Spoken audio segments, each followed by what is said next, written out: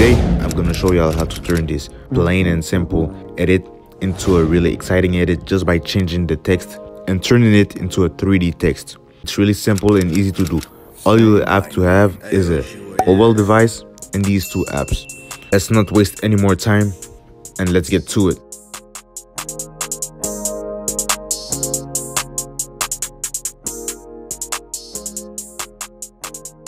Now, what we're gonna do is open the app called Ibis Paint X.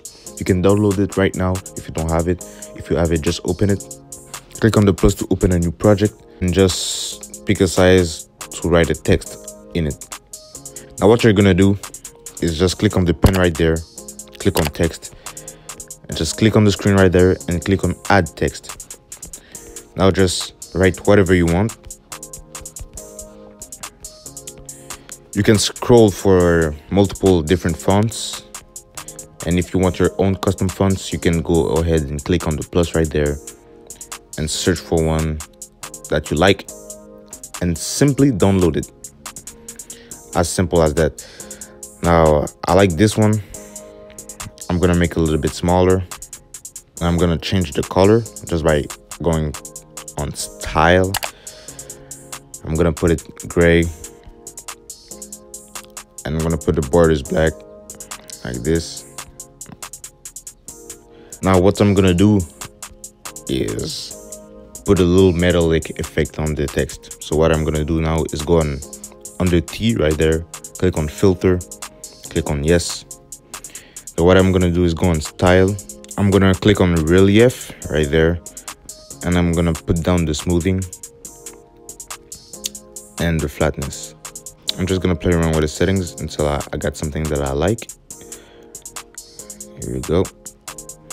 Now what I'm gonna do is simply download this picture as a PNG. Click on this arrow and save as transparent PNG. Now for the second step, what we're gonna do is open the app called Node Video. Once you're in Node Video, just click on the plus right there. Click on the orange plus that you see right there and click on media.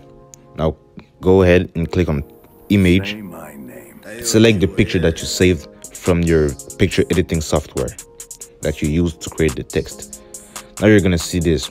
So now what you're gonna do is select your image and simply click on the three lines right there. Click on convert to and click on 3D.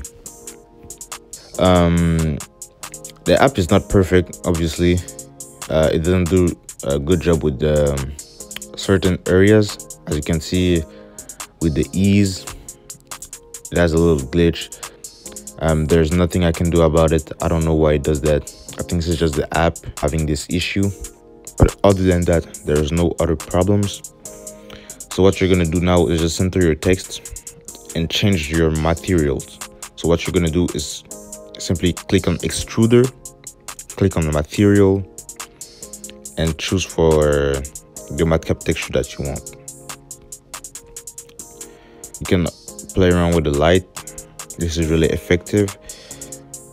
You can also extrude it however you want it to extrude. Now go back on transform 3D to make it rotate, move, etc.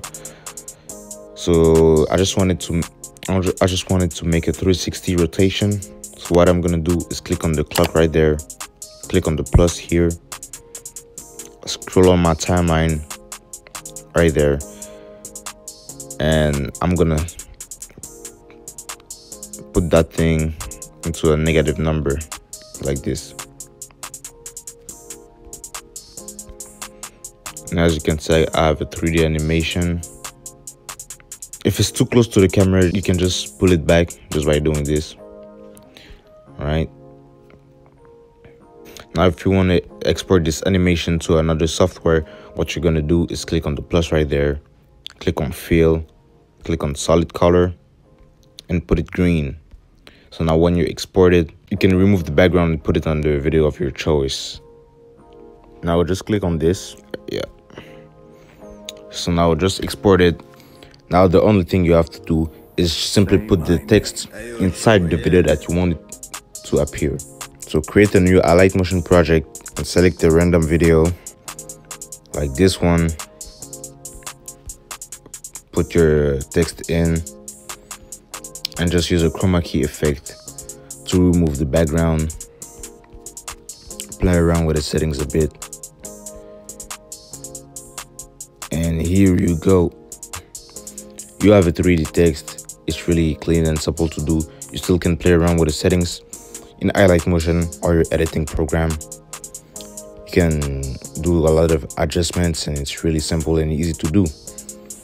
I hope the video was useful. If it was, please subscribe to my YouTube channel, leave a like. You can also follow me on Instagram and Twitter, and also my TikTok. If you're an Highlight Motion editor, don't hesitate to buy my VFX pack. Link will be in the description. If you want to see more video like this, don't hesitate to have a look on my YouTube channel. And it was it for today. See you in another video.